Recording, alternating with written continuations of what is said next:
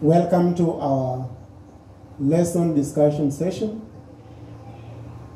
It is my hope that God has kept you safe, and I believe that our study is going to enrich you spiritually. Before we begin our study, let's pray. Father, in Jesus' name, we come before you this morning.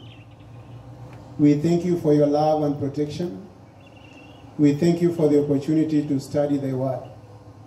We pray that your Holy Spirit may guide us and help us to arrive at that which is your will for us. Take care of our discussions to the end. In Jesus' name I pray and believe. Amen. Now, with me to do our Bible study this morning, I have members of the panel, and I'll give each to do an introduction. Welcome, brother. Dr. Samuel Ganga. Thank you. Mrs. Beatrice Kapot, thank you, and be blessed as you continue. And I'm Dan Oma. Welcome. We are talking about the Bible, the authoritative source of theology, of our theology, that is to say. Now, Elder Genga, when we talk about the authoritative source of our theology, what should we bear in mind before we go into the details of the lesson? Thank you. As the title registers, the Bible. The Bible is the Word of God. The second phrase, the authority. The authority here, it's about power. And source, beginning, where it begins. Yes. Our theology is our study about God. So in summary, our study about God, we only have the Bible as the authority, as the only empowered book, Yes. to enable us to understand God. Thank you. Sister Beatrice, do you have something to add? Maybe I would add that the fact that the Bible is the authoritative source of our theology, it implies that there could be other sources, Yes. but these sources do not have the authority over the Bible. In other words, these other sources are important, but they do not go above what Scripture says. Now, we have what we believe and what we teach as a church. Our understanding of God, how He looks at us as His children, how we are supposed to relate with Him, is all anchored on Scripture.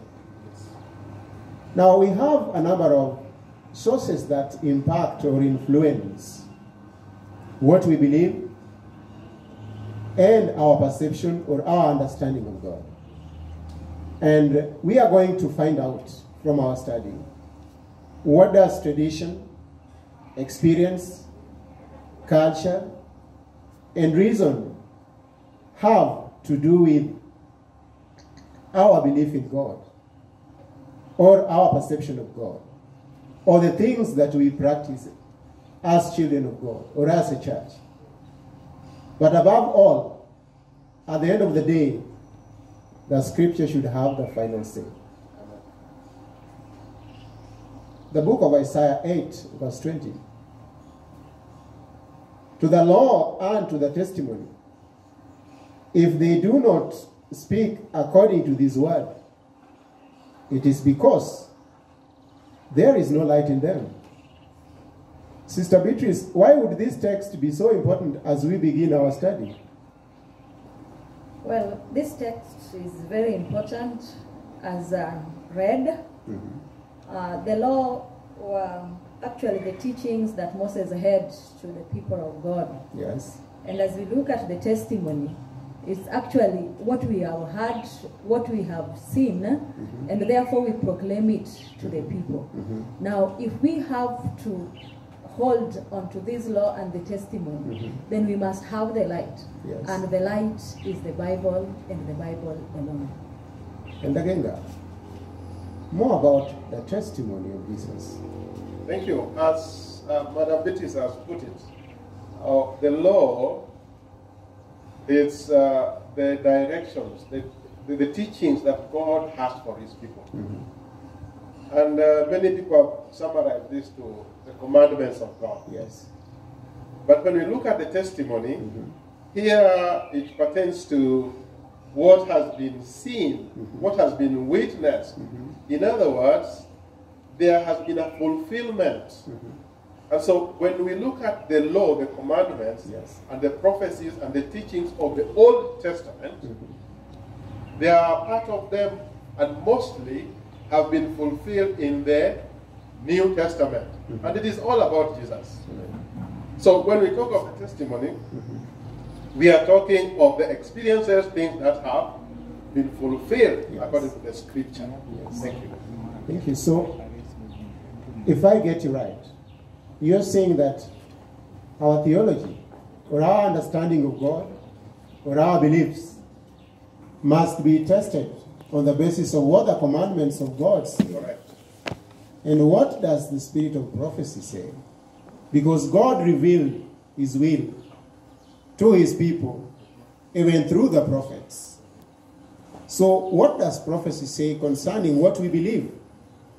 If it is not in tandem with that, then Isaiah in his writing says, it is because there is no light in them.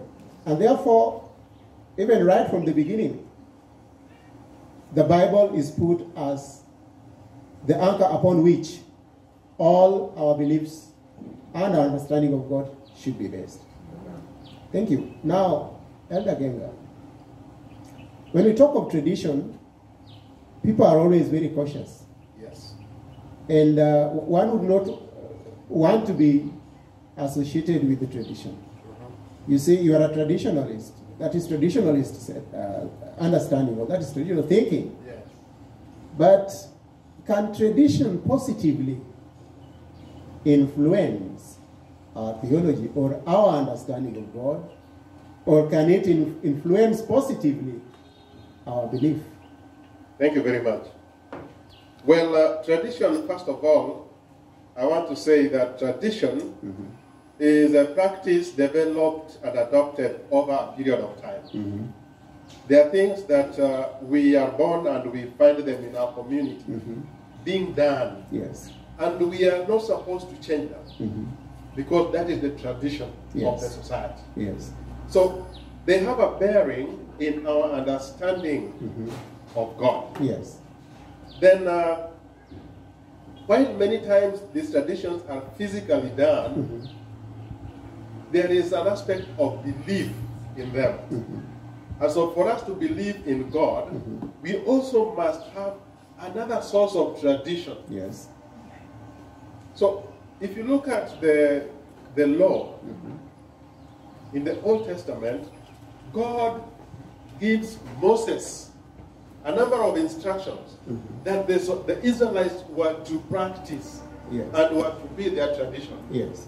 In the eyes of God, in the mind of God, they were meant for their learning to understand God better. In other words, Elder, you're saying that that is biblical tradition. Yes. Tradition that emanates from the Bible. The Bible. Yes. But is there any other source of tradition? Yes. Tradition per se can define so many cultures.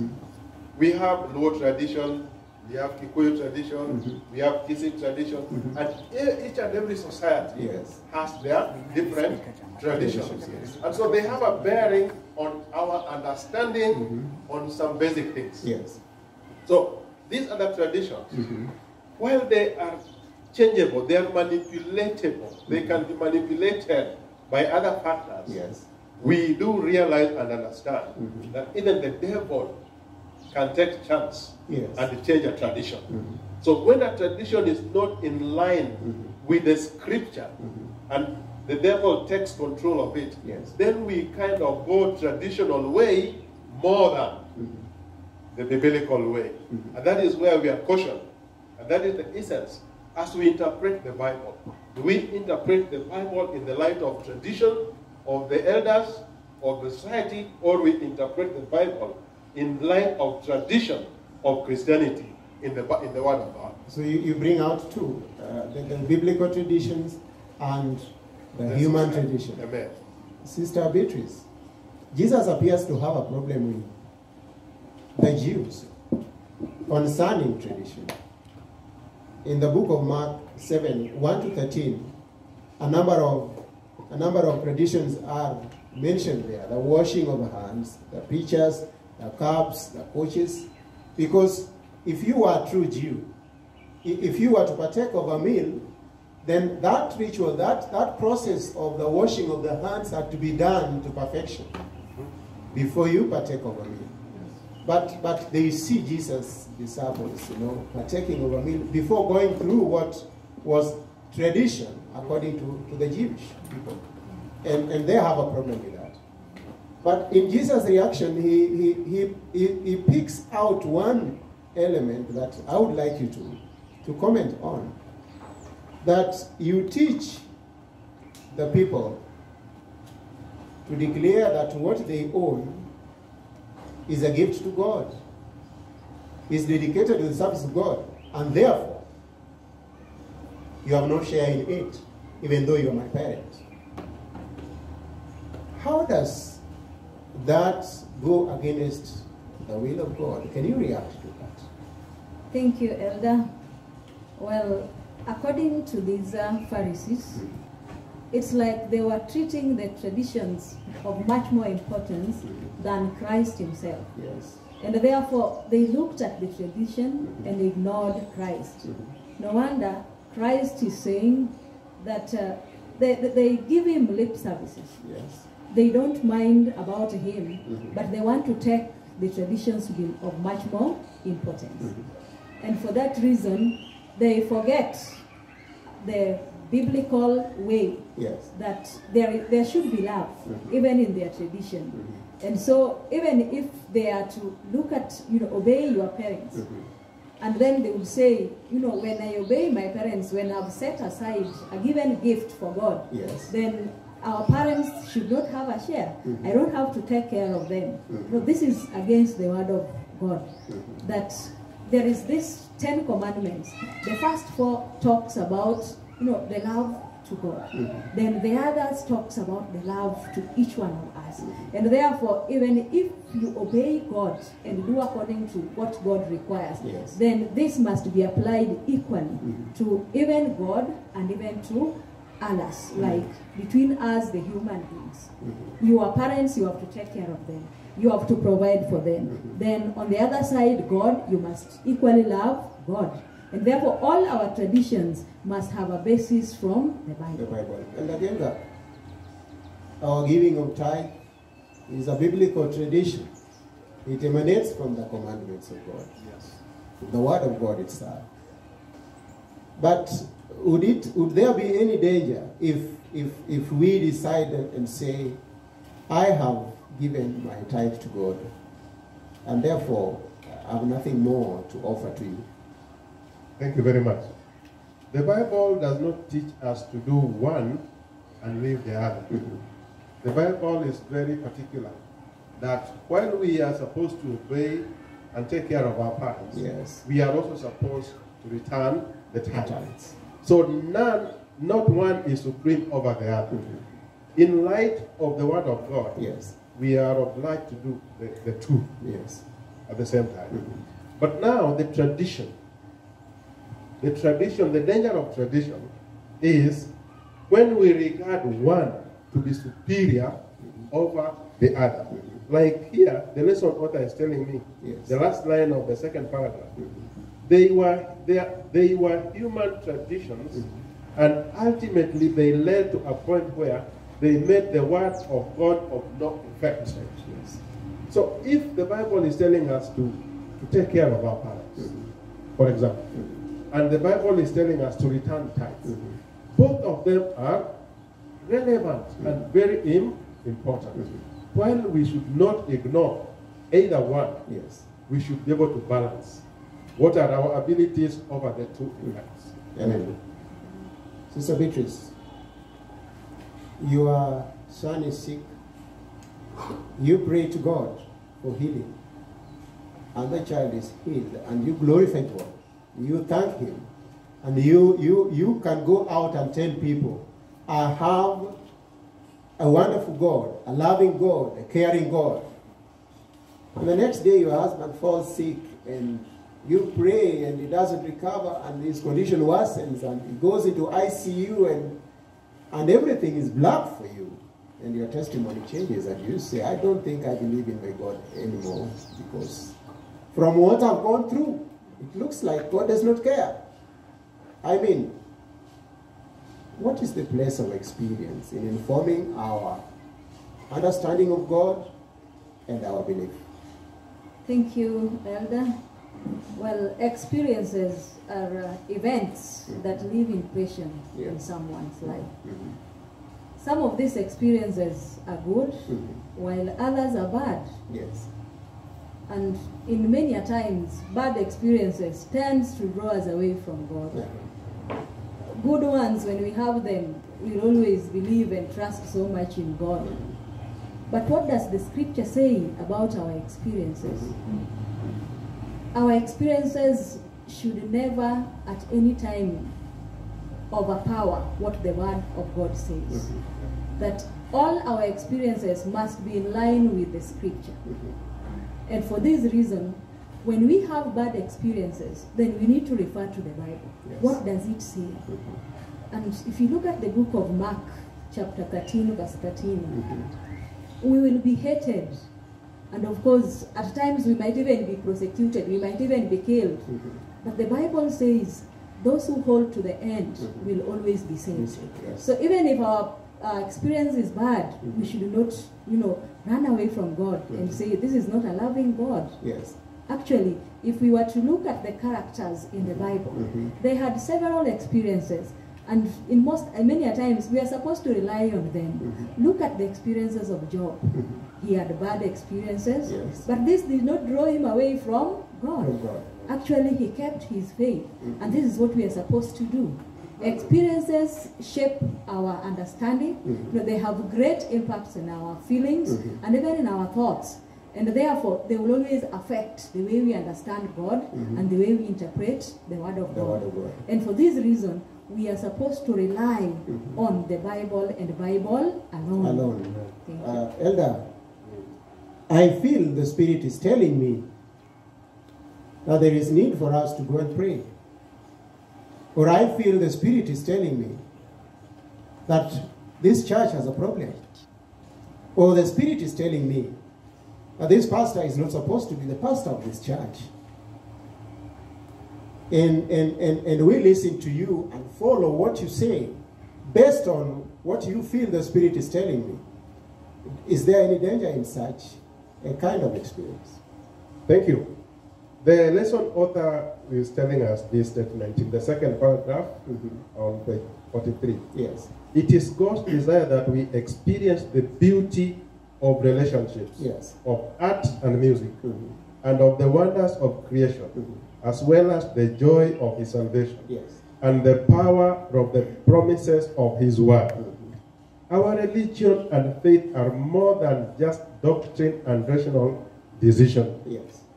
What we experience significantly shapes our view of God and even our wonder, our understanding of his word.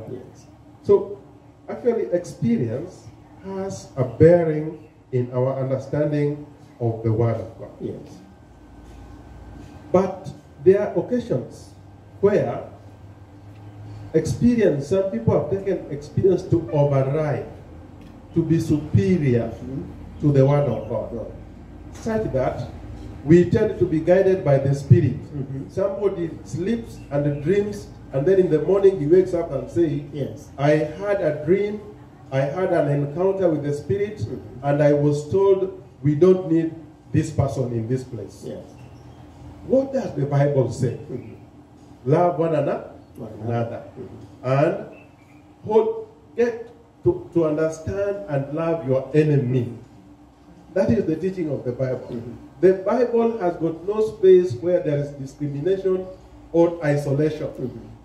That one does not, the Bible does not. So when we come up with the idea that the Spirit has taught me that this is not in line with what we are supposed to do, what does the Bible say?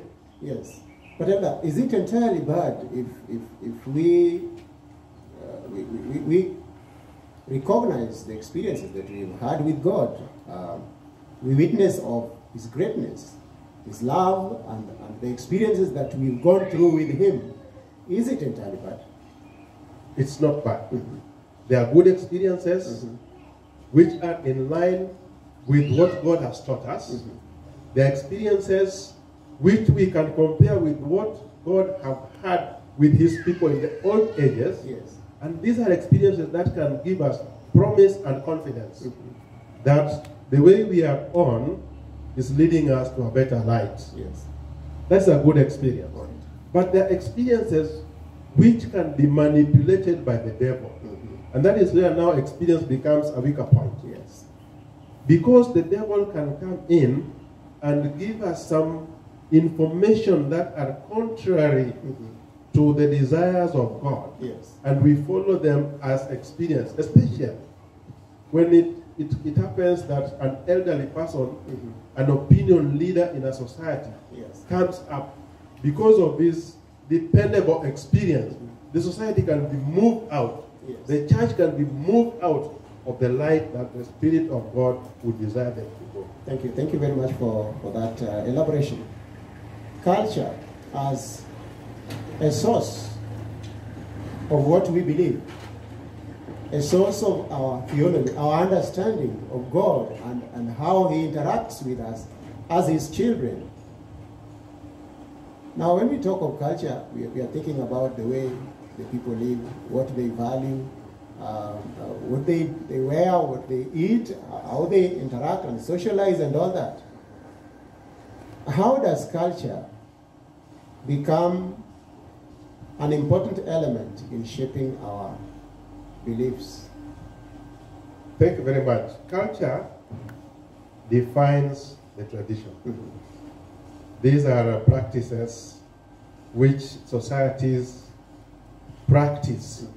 They cultivate. Yes. They come up and they are cultivated. And people get to be used to them. So when we talk of culture, again, they change over time. And that gives them a weaker point. Yes. So whenever we are brought up under certain cultures, how founded are these cultures?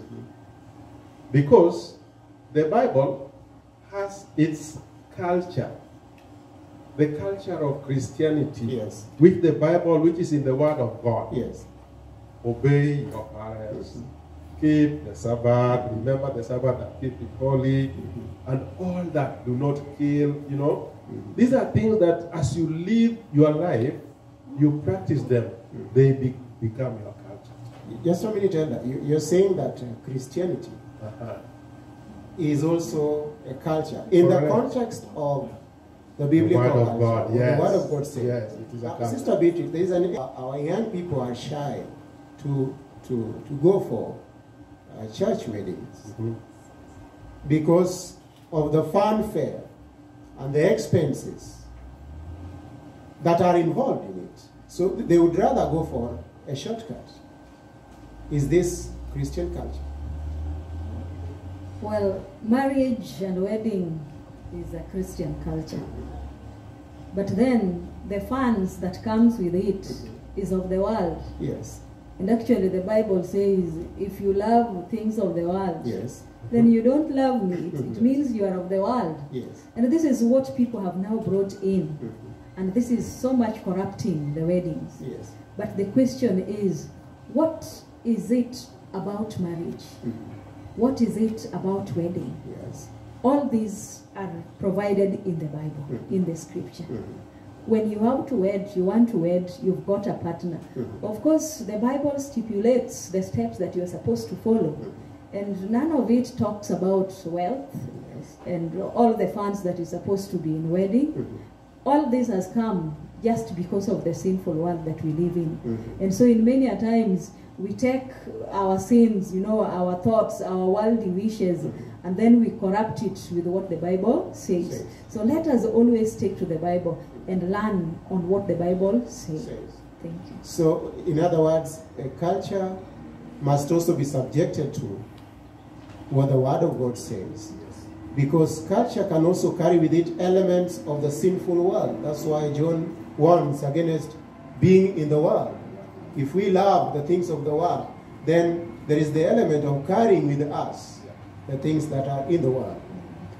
Thank you. Sister Beatrice. And maybe before you continue. Yes. We realize worldly things are easily manipulated by the devil. Yes. But heavenly things, which are inscribed in the scripture, yes, they remain permanent teaching. They cannot change. They are God's word meant for his people. Yes. So it is important that we choose to live the culture prescribed by the scripture, yes, not the earthly culture. Okay, thank you very much for that addition. Sister Beatrice, just in brief for the sake of time, reason and our theology. Can you tell us something about how reason should influence or how it impacts what we believe? Reason simply means we use our mind to think. And of course, from our reasoning, we make logical decisions. Yes. Now, one thing we know is that we were created. And of course, it means that even our mind is created. It comes from God. Yes. And therefore, God has control over it. But because we live in a sinful world, our reasoning is corrupt with sin. And therefore, in many times, we tend to think that we can reason more than who our creator, God, is. And so we want to do our own things. We even ask questions. We question God. Does God exist? There are so many things that God has done that are beyond our ability. Yes. But because of the sinful world, we think that because we have the mind of, we can think, we can do more than what God, has given us. And the Bible says, if you want to be wise, then of course we have to fear God first. Why are we doing this?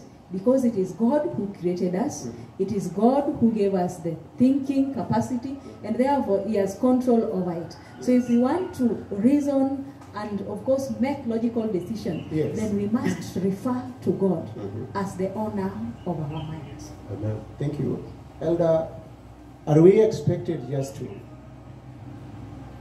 go by faith and not exercise a faith that is based on reason, therefore? Well, the Bible is very clear.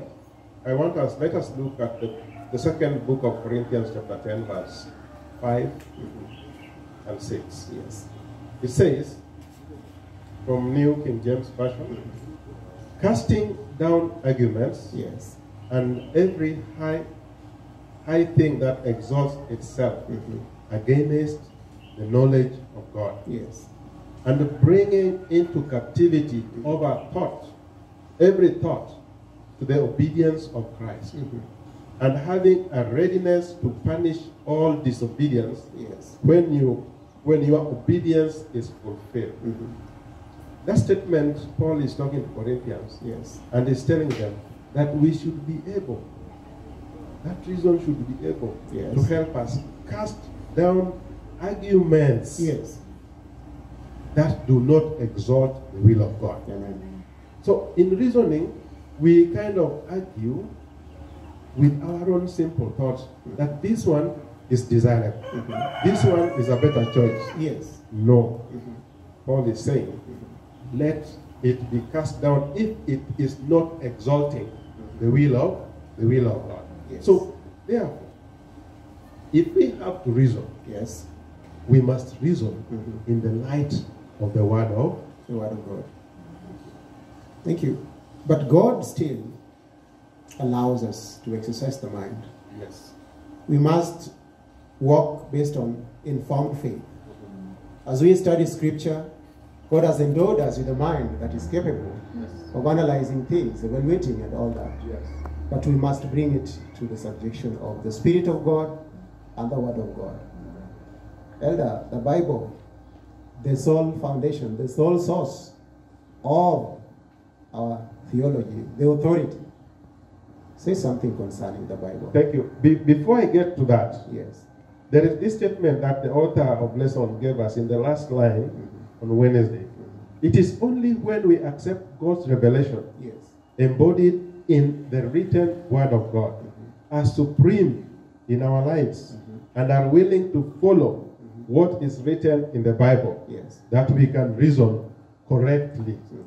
Our reason will be only correct when we bind it to the scripture. Amen. Thank you very much. Now, when we have seen tradition, culture, experience, and reason, they are good, they make part of our life. But we have seen their weak points. Yes. All of them can be easily manipulated by the devil. Yes. And they change over time. Circumstances changes with them. The Bible, which is the word of God, Yes. one, it is everlasting. One, it was inspired by God. Amen. And last time when we were looking at the Bible, its originality, we saw that it was written by God himself. Amen. God spoke through the Spirit and the prophets. And these words were written to us. Yes. And so it is eternal. Now, if we have to base our arguments, our reasons, our traditions, our cultures, if those are to be permanent, then they must be consistent with the word of God. So Bible should remain the fundamental for all these aspects. If we have to look at traditions, the basis of the scripture. Amen. If we have to look at the experience, the basis of the scripture. If we have to look at the reasoning, the basis of the scripture. Yes. So the scripture should be supreme in all. Sister Beatrice, we've looked at the various sources. Tradition, we've looked at culture, we've looked at experience, we've looked at reason, we've looked at the scripture, the Bible. At the end of it all, what should we take home? The only authoritative source of our theology is actually the Bible and the Bible alone. Yes. The other four aspects that we have just discussed, they can be corrupted and they keep on changing. Yes. But the Bible will never change. Right. Actually, our only safeguard, our only standard measure of what our theology should be is the Bible. It is the truth. And Jesus himself recognized the Bible. And we saw last week that wherever Jesus was tempted, he would refer to the Bible. Yes. And therefore, even us as Christians, our point of references should always be the Bible. We should not bring our own arguments, our own thinking, our own thoughts, that when we want to challenge the devil, then we give our own reasoning. We will actually be drawn far from God if we go that way. And for that reason, it is the Bible and the Bible alone. Amen. Thank you. And before you wind up, Yes. there is this statement also I want to pick from Thursday about the Holy Spirit. Yes. The Holy Spirit should never be understood to replace the Word of God. Rather, he works in harmony with and through the Bible to draw us to Christ. Amen. There are many denominations today. They claim to be spiritually guided. Amen. And so, whatever they tell the congregations that the Spirit has revealed to them, Yes. many times are not consistent with what the Scripture says. Yes. That is where now we miss the point. The Spirit has worked, because the Bible is very clear Yes. that when the Bible was being written, it is the Spirit of God that inspired the prophets and the holy men Yes. to do the writing. Amen. Meaning, this Spirit of God is there even in the Word. The words we read in the Scripture belongs to God the Father, the Son, and the Holy Spirit. So there is no way we can separate the Spirit from the Word of God. Amen. So don't be cheated that this was a gift by the Holy Spirit when it is conflicting the scripture. Amen. It should not. Amen. Ella, there are those who are listening to you in various parts of the world now. Yes. In just a sentence or two, what would you say to them? Thank you very much. The lesson we have learned today is giving us the statement that let the Bible be the only source of authority when we want to study about God. So let not the spirit that people come up with divert our minds. Yes. The other thing is the tradition, which we have seen. We have Christian traditions, we have worldly traditions. We have experiences that are biblical, which are good, some which are bad. All the four are easily can be manipulated by the devil and to divert our attention from the Word of God. But the Word of God can never be changed because we are able to see Jesus, when he encountered Satan himself, he would say it is written, and that nullified the whole thesis of the devil. Thank you. Thank you. Sister Beatrice, you are parting words. Well, to the viewers, as we have just learned that it is the Bible that gives us direction in whatever aspect of our life, and I would therefore encourage you to follow the Bible. Amen. And always find time to read the Bible and know what the Bible says. We cannot delink ourselves from our experiences. Some of them are normally good, some of them are bad.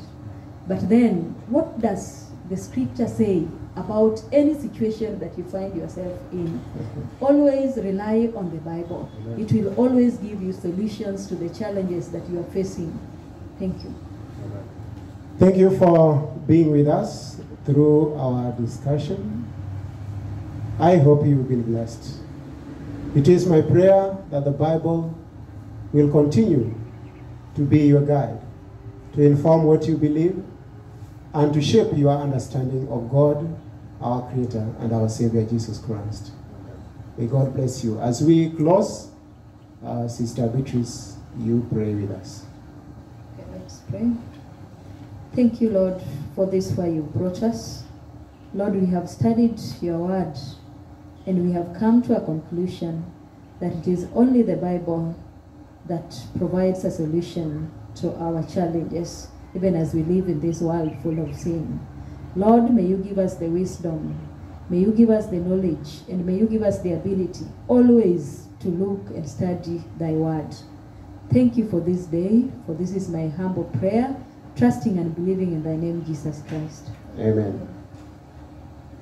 I still want to believe that you are before God this Sabbath, and your worship experience will be richly blessed. We still have other programs that will follow, because God has a lot in store for you today. Welcome and stay with us.